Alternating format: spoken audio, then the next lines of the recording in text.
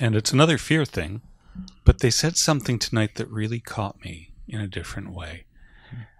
And God is in all things. Yeah.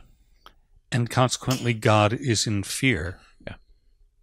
But fear doesn't exist in the upper room, which means that when we know fear, the God is still there, but it's in a different level. This is how they've talked. This is how they've explained it. Because I asked the same question. So if everything is God, what about fear? And they say, well, fear is of God too, but it doesn't know it. Do you understand that? So it's denying God. So it's operating as separate. Do you understand that? That's the simple way to understand it. I'm going to see if I said it well, not well enough. They're saying not well enough. The divine is who you are, may choose to learn through fear, may choose to learn through fear. There is opportunity there. There is opportunity there. You may get a warning. You may get a warning to prevent a catastrophe. To prevent a catastrophe, your reaction may be fearful. Your reaction may be fearful. It can be a tool. It can be a tool, but you may learn in higher ways. But you may learn in higher ways at this level of agreement. At this level of agreement, this common field, the action of fear has become predominant, You actually live in fear.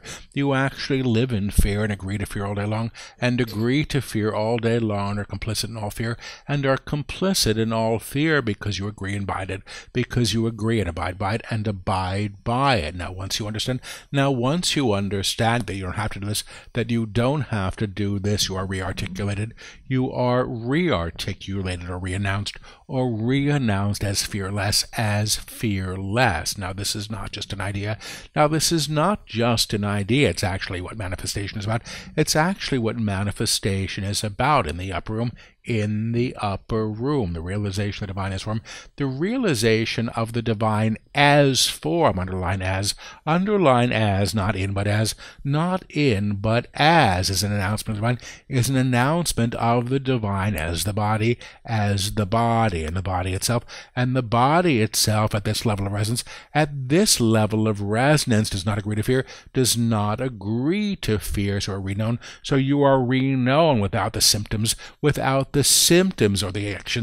the actions, or reactions, or reactions to stimuli in the ways that you have known, Do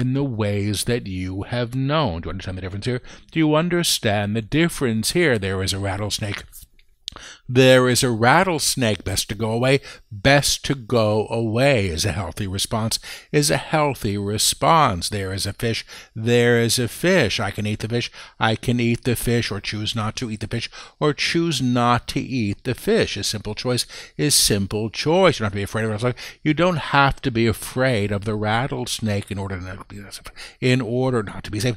Not to be safe. You may choose to be safe. In action. Now each of the bodies that is being rearticulated, in this process, hold fear and the memory of fear, and that will be encountered, in this process, of recreation, If you imagine lifting to a higher realm, you do not carry with you, what would keep you low, but much of the fear you know yourself through, has been hidden in storage, You're sitting on it, and protecting it, Time to get off the pot, and lift without it, Do you understand?